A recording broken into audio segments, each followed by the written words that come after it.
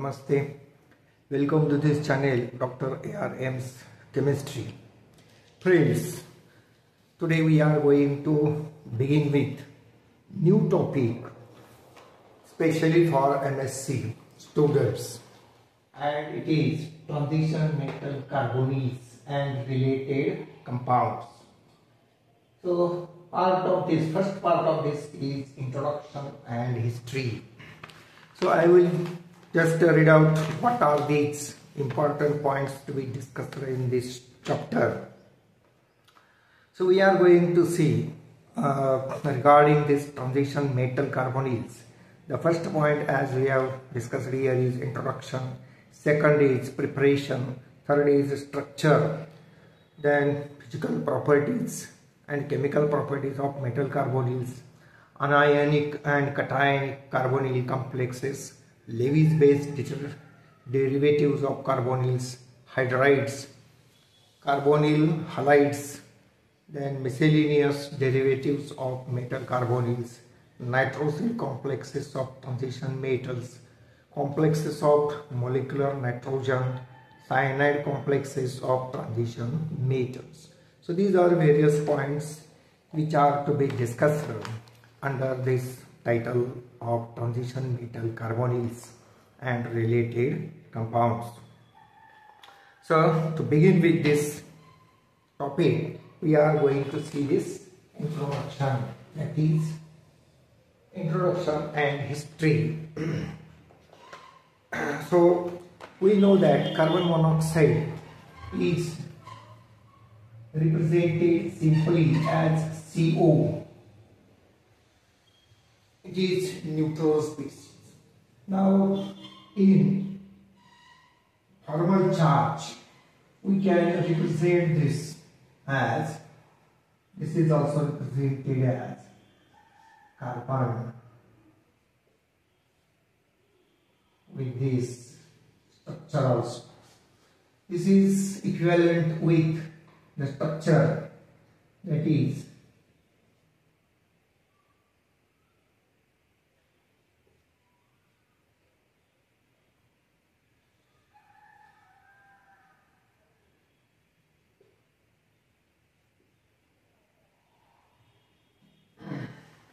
so this is the simple Lewis structure where the formal charge is shown on the carbon and oxygen atoms.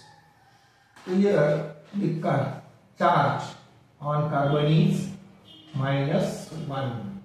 So that is -1 is formal charge, and this is +1 formal charge on oxygen. So even though oxygen is more electronegative than carbon, so it carries the +1 formal charge, and carbon comparatively more positive than oxygen carries -1 as formal charge. If we see the coordinating ability, that is sharing its electron, then we see that this electron here, that is of carbon, is shared with metallite. So when carbon monoxide is used as a donor, it is softer. It is softer donor. So this is soft donor. That is base. Soft donor. It is not very hard. Then if we see some simple physical properties, it shows that its melting point is 205 degrees. Then boiling point is, this is minus 190 degrees centigrade. Then it is colorless. Then odorless, very toxic, and soluble in water. It is soluble in water. So these are important characteristics or properties. So in laboratory scale, it can be prepared. In laboratory scale, it can be prepared by simple reaction such as dehydration of formic acid, HCOOH. So dehydration is carried out by using concentrated H2SO4. So it gives carbon monoxide plus H2O. It is also prepared by reaction between carbon and carbon dioxide. So carbon in solid state plus carbon dioxide in gaseous state gives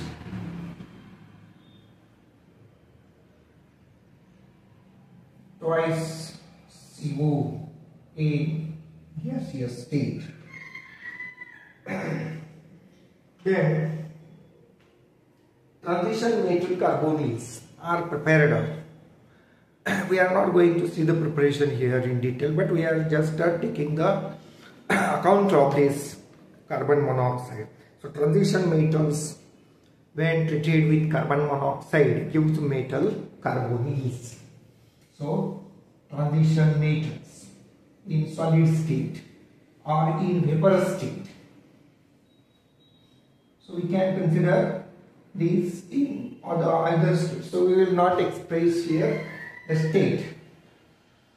So vapor state can better react with the carbon monoxide. So metals react easily with carbon monoxide in gaseous state and give metal carbonyl bond. So metal carbonyl bond is obtained. So that is bond is established between metal and carbon from carbon monoxide.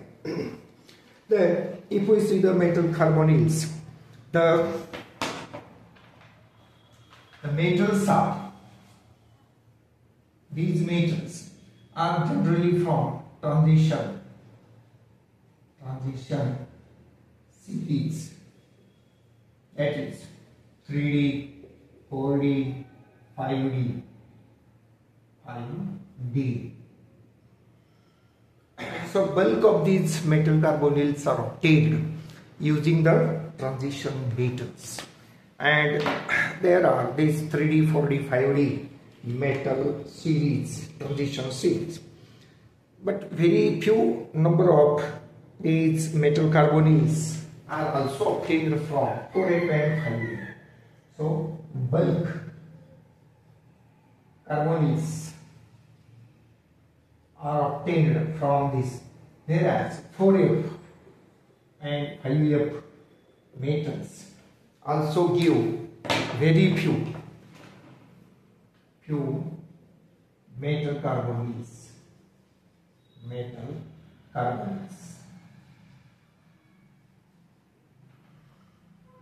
Similarly, non-transition metals such as boron, beryllium, etc. can also give the metal carbonyls. But we are not going to see these non-transition metal carbonyls in this topic. If we see the transition metals, then it is shown, the metals are shown from group transition metals are shown from group 3rd B to the 8th B, and then we are also showing the first B and second B. So out of this, the metal carbonyls are best given by best metal carbonyls. Best means easily obtained metal carbonyls. Metal carbonyls are given by this group 8 metal ions or metals. Means metal ions are not necessary, the group 8 metals. So they are giving good number of products. Whereas the metal ions of group 7, group 6 and group 5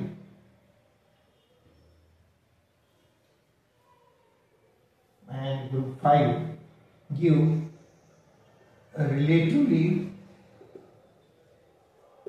less number of metal carbonyls.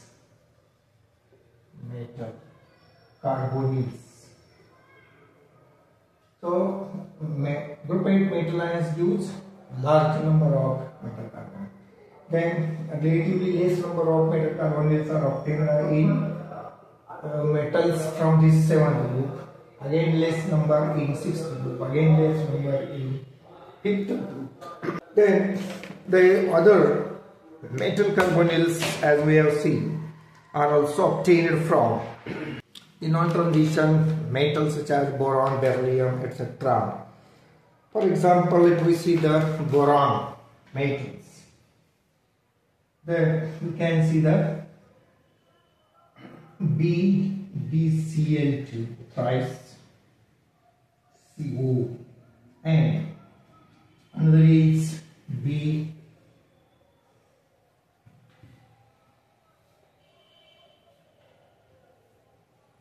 CF3 thrice CO. We will see the landmarks in the history of metal carbonyls. So first is the metal carbonyls were found or prepared first in 1888. The first metal carbonyl was prepared in 1888. Then it was NiCO4. It was NiCO4. It was prepared by Langer, C. Langer. It was prepared by C. Langer. Langer in the Elmond's laboratory. In Elmond's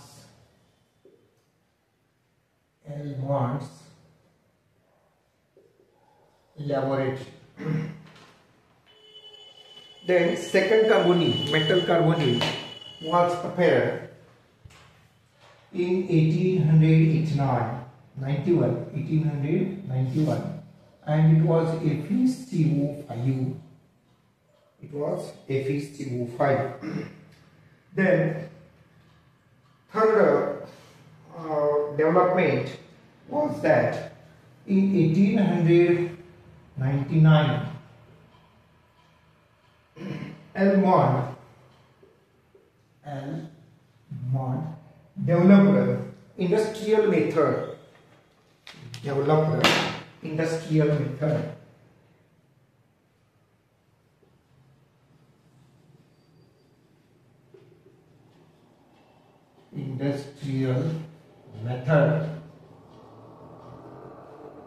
For the preparation of pure nickel for production of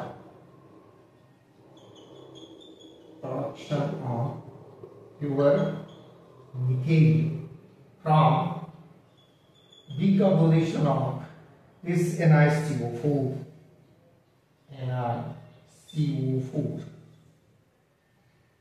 by decomposition.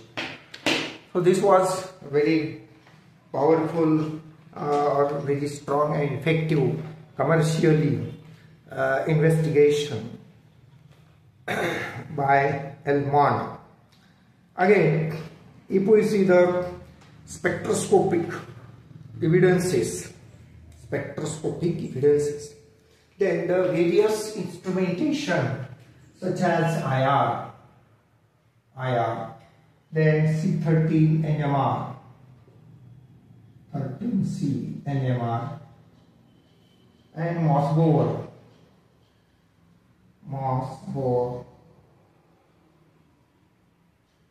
spectroscopies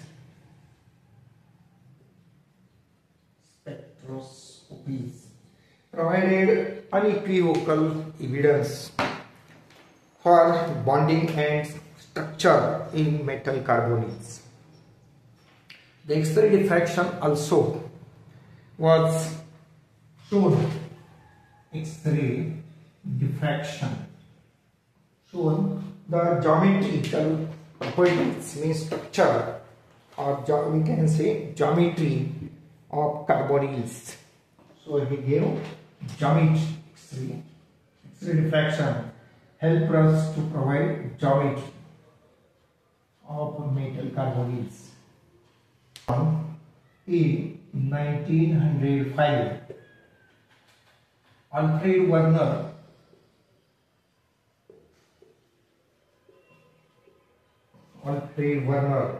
described Schulenburg's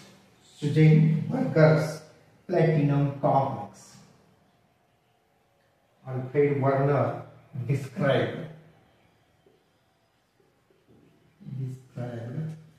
Schulenburg's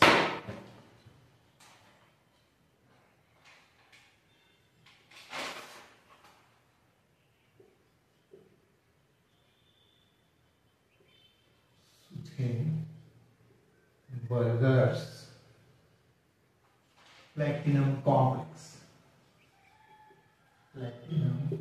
complex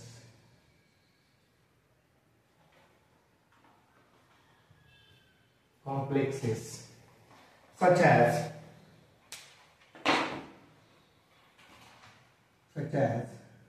PtCO2, Cl2 and PtCO, as compounds in which central atom is connected to two different radicals. Hence, in this case, this is the central atom. So, it is connected to, platinum is connected to this carbon monoxide, as well as this, we can say this Cl, means platinum is connected to both carbon monoxide ligand as well as Cl ligand. So this was investigated by Alfred Werner in using this complex. Then another development shows that in 1928, Richard Anschutz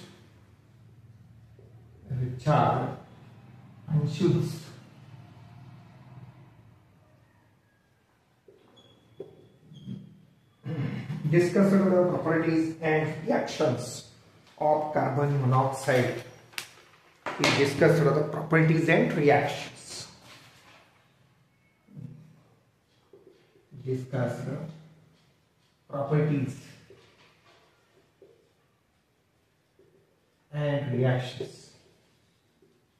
Of these metal carbonyls, that is carbon monoxide, and observe that the carbon monoxide is directly attached to the metal. For example, the nickel. But in this investigation, that is the structure determination, the bonding mode was not established or described by them. Later on, in the next event or development, in 1937, another scientist, Rich Krauss,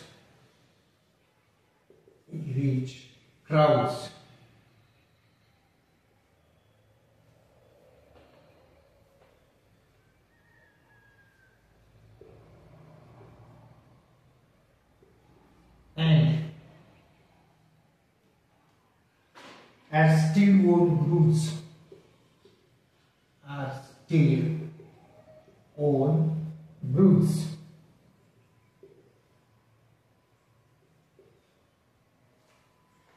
stated that carbide cyanides and metal carbonyls do not belong to the class of organometallics. So they made a good, very important investigation that metal carbides,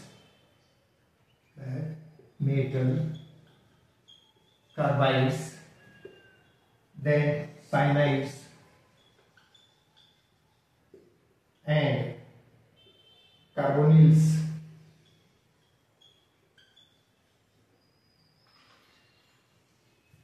are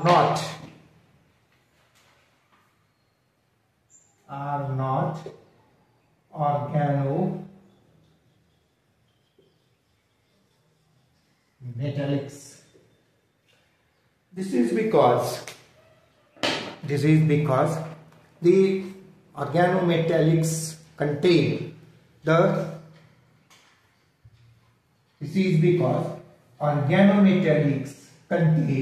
metal carbon bond, in which this carbon is a part of. So this carbon is a part of alkyl aryl group, that is carbon radical. So this carbon should be hydrocarbon, that is hydrocarbon radical. Means the carbon which is bonded to the metal should be the part of any organic species. But only the attachment of metal with carbon doesn't mean that carbon is a part of organic species, because the carbon monoxide, that is carbides, cyanides and carbonyls, means carbon monoxide, which are carrying the carbon, is not a part of organic species. They are inorganic species. As a result, the metal compounds of these species cannot be considered as organometallic compounds or organometallics.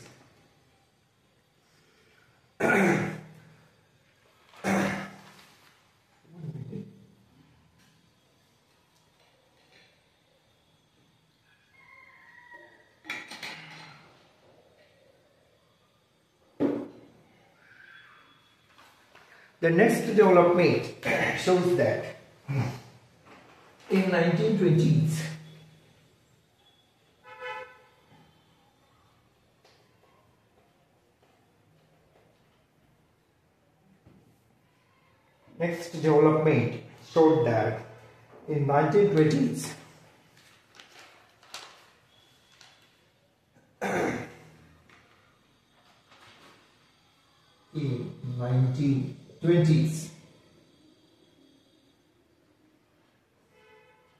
the reactions were investigated and shown that the Fe, twice Fe,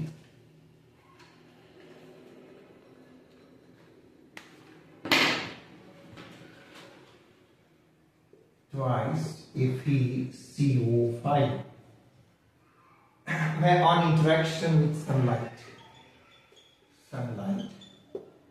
showed the dimerization of this, that is Fe2CO9, which gave the orange yellow color. This gave orange yellow product, that is FeCO9. Later on, after 15 years,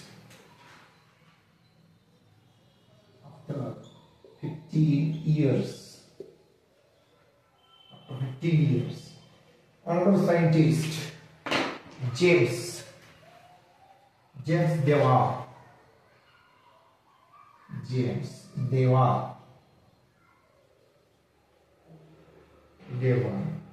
and Humphrey Owen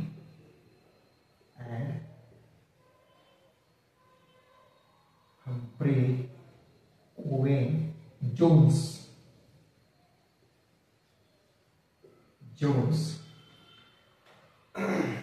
At Cambridge University. They are from Cambridge University.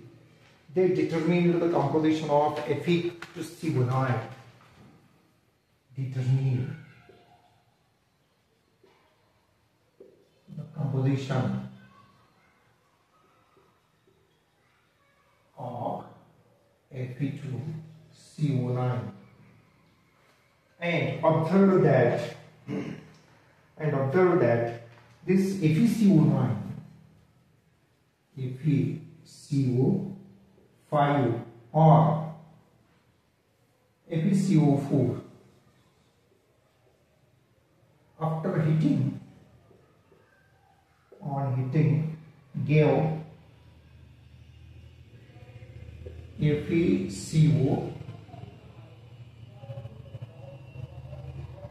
FeCO4 twice, that is the dimer, or it gave also FeCO4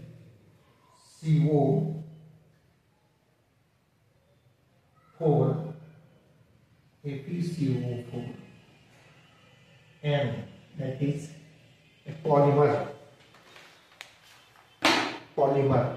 means this FeCO5 or this FeCO4 on heating undergoes polymerization and the color is dark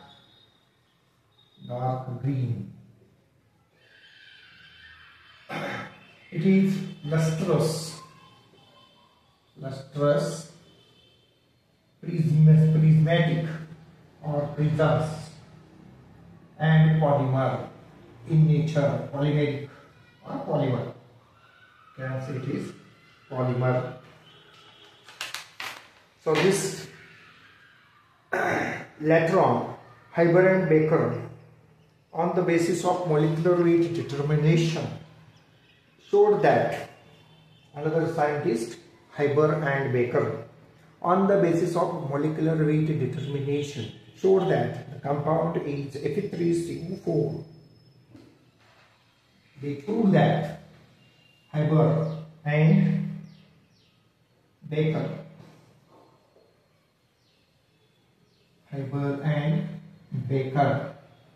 proved that it is Fe3CO12.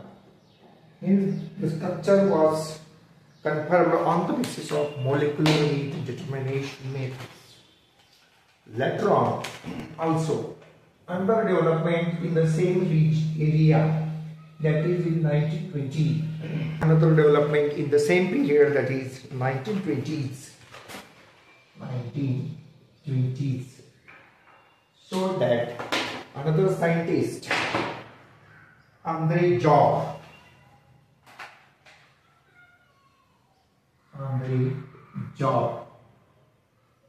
observed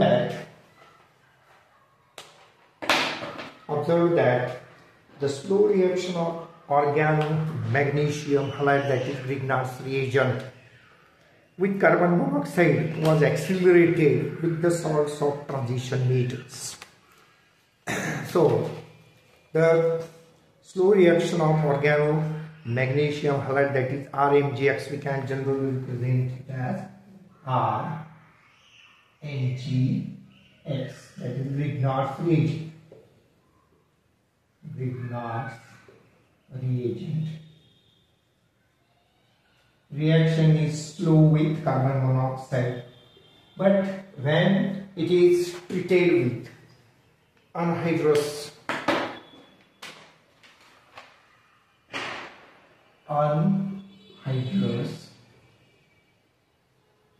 CrCl3, means transition metal halide, anhydrous with salts of transition metals, particularly anhydrous chromium trichloride gave a complex organic product.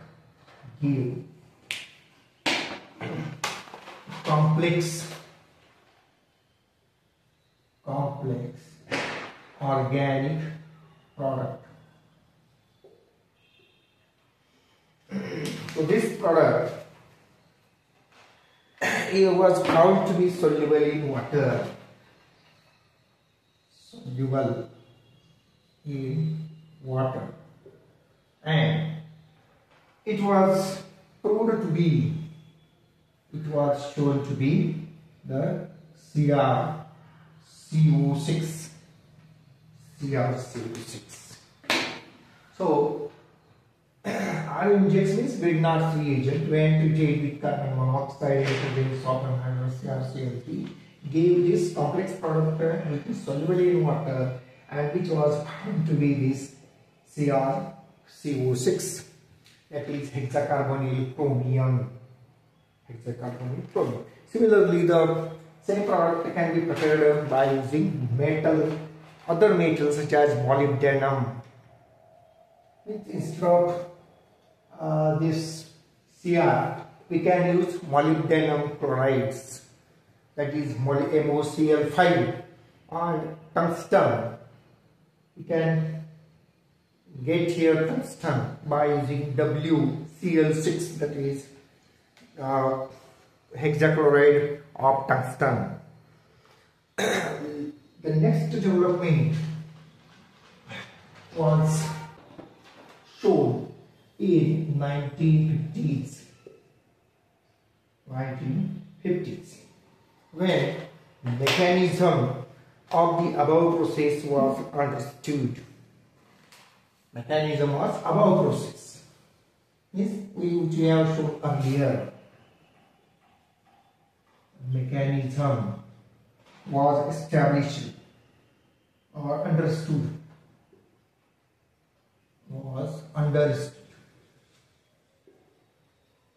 Mechanism of the above process was understood.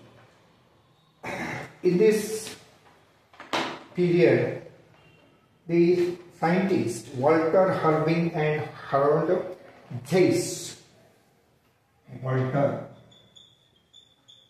Irving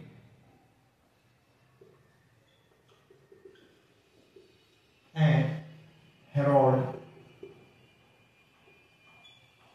Zeiss,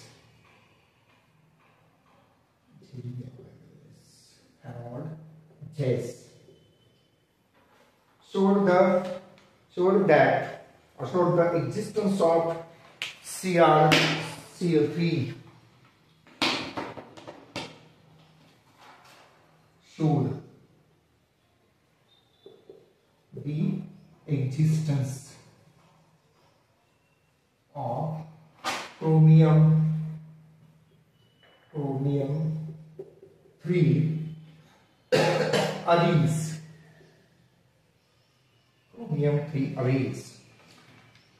Formation of organometallic compounds as intermediates in the reaction of metal halides with Grignard's reagent had been accepted.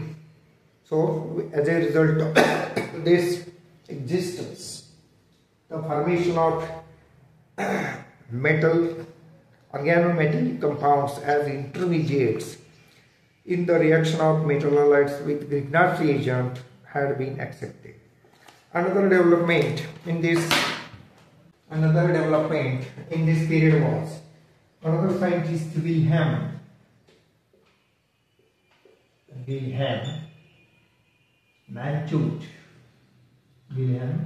Manchut, and his son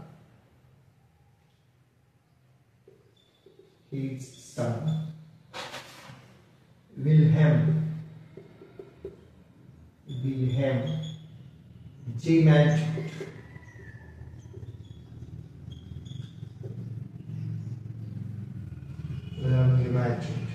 In the preparation of ruthenium pentacarbonyl, in the preparation of ruthenium pentacarbonyl, in the preparation of ruthenium pentacarbonyl from RuI3 ruthenium triode demonstrated that only metal arrays, but also it's not only metal arrays but also metal carbonyl halides were potential intermediates. Means not only the ruthenium iodide, that is triode, but also metal carbonyl halides were potential intermediates in the formation of zero valent metal carbonyls. Means it is not necessary that metal ion should be there in the formation of metal carbonyls.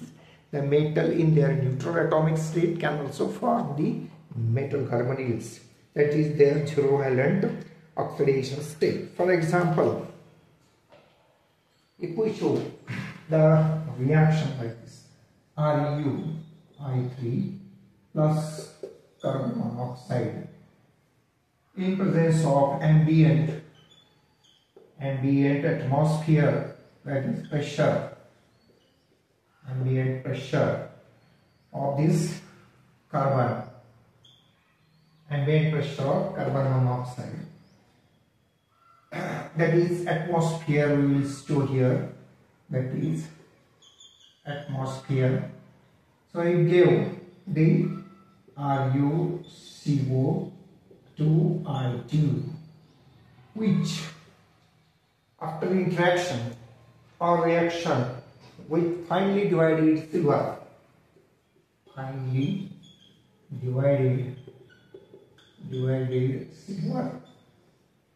so it gave us new product RuCO5U, and this further in presence of light or interaction with light gave that is minus carbonyl, means one, there is removal of carbon monoxide with the formation of a dimer, that is Ru2C19.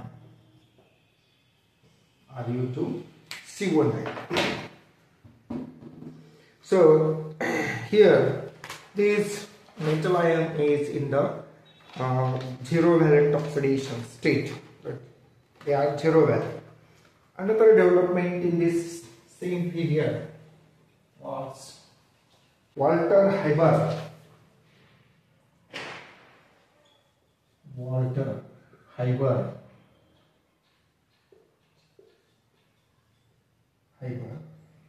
Took up the research experiment with FeCO5.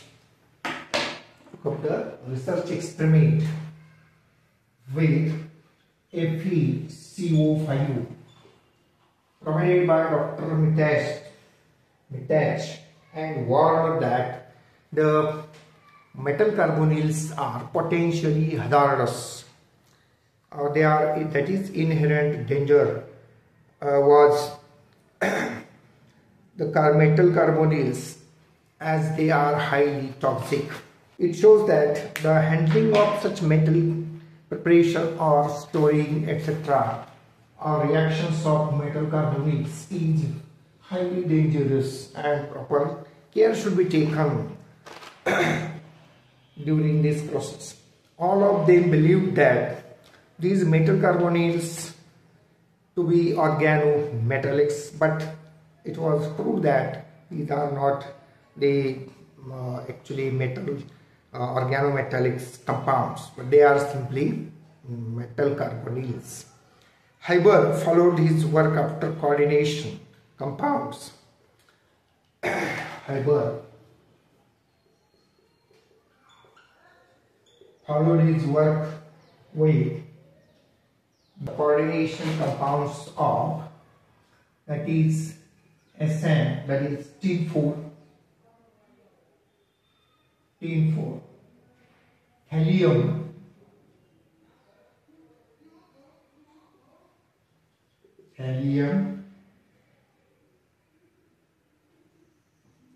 helium-3 silver 2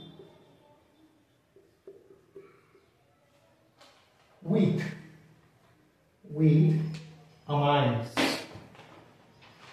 So he studied the reactions of these metals with amines. That is, he started investigation on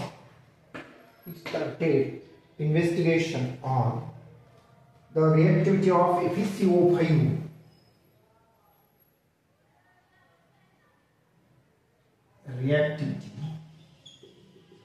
reactivity of FeCO5 towards pyridine and ethylene diamine. Towards pyridine and ethylene diamine. He found that the reactions showed partial elimination of carbon monoxide. So during his investigation, he found that there is partial elimination of carbon monoxide, means some of the carbon monoxide of this FeCO5 are lost. As a result of which, there is formation of deep red solution. There is loss of CO, partial loss, and as a result of this, there is formation of a deep red solution. Deep red solutions, from which the iron carbonyl complexes containing amines, from this solution the iron, the Fe complexes containing amines were isolated.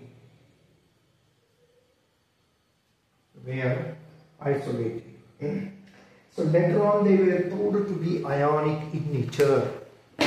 So these amines were proved to be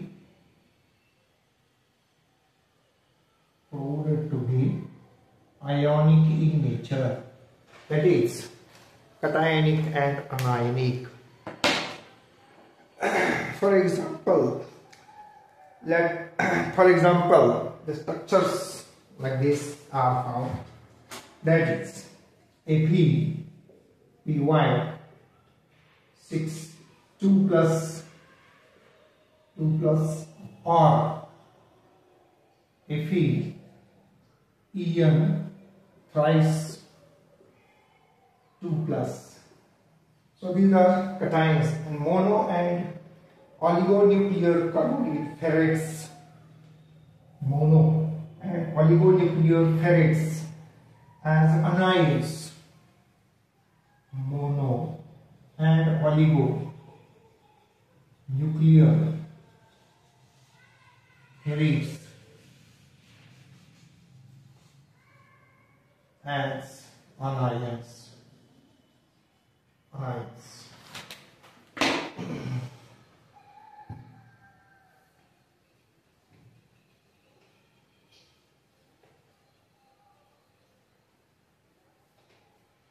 So these are anions are FeCO4 2 minus, FeCO4 2 minus, Fe2CO8 2 minus, and Fe3CO11 3 minus, 2 minus.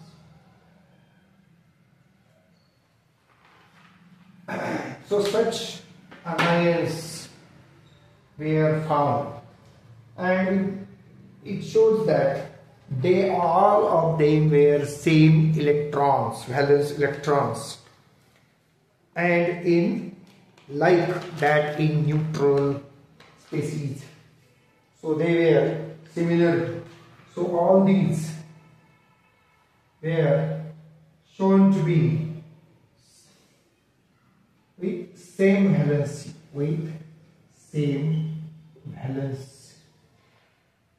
electrons, valence electrons as neutral species, that is FeCO5, Fe2CO9 and Fe3CO12. Means the number of electrons are similar like that of neutral species. And later on, the scientist Haber also isolated and characterized iron and cobalt carbonyl hydrides. That is the next development by Haber. So he isolated and characterized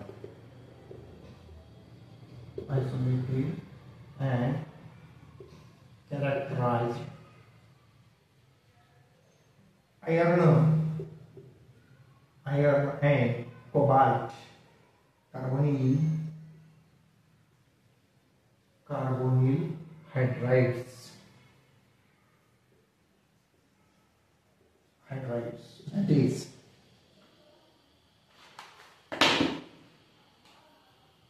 That is H2 FeCO4 and HCO4.